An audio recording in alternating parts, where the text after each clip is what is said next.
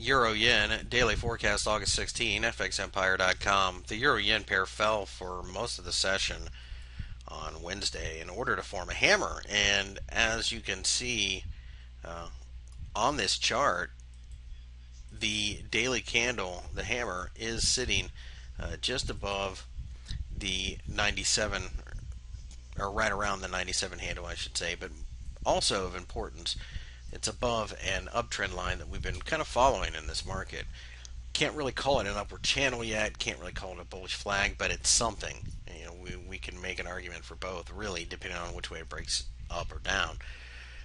This being said, it does look like it's well within this area, so we think that this market could attempt a rally, but the 100 level really should be a bit too much for it. So as such, and the fact that there's so much negativity in the euro right now, it's just simply better to avoid buying the euro against anything, really. So we're just simply looking for some type of sell signal, some type of weakness to fade, or even better yet, a break of the hammer bottoms or even the uptrend line in order to sell the euro yen as well.